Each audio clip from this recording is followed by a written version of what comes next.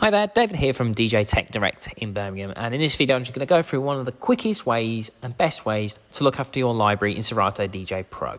So as you can see in this demo, I've got a blank crate called To Import with no tracks in it so far. What we're going to do is take 2 tracks out of my in-flight folder, which is saved in Dropbox, which in this case is Katy Perry's Kevin Wood remix of Daisies.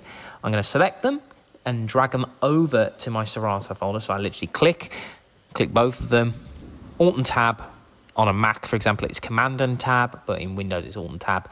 Copy them into Serato. It shows the BPM is 122 already, but I just want to double check, make sure. I Command A or Control A, select all, hit Analyze Files, and then it reanalyzes them for me, including the key signature and everything else. I then hit Files.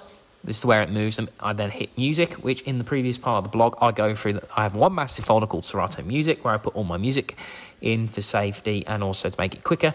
I then scroll down to my in-flight apps folder inside Serato Music. And there we are. Then I select the tracks, move them over, hit Move, and then the tracks have been moved over to the folder. And it's that simple. And then I just relabel them with a label which I go as in-flight promo. And then that is literally all there is to it to keep your music nice and clean and organized inside Serato.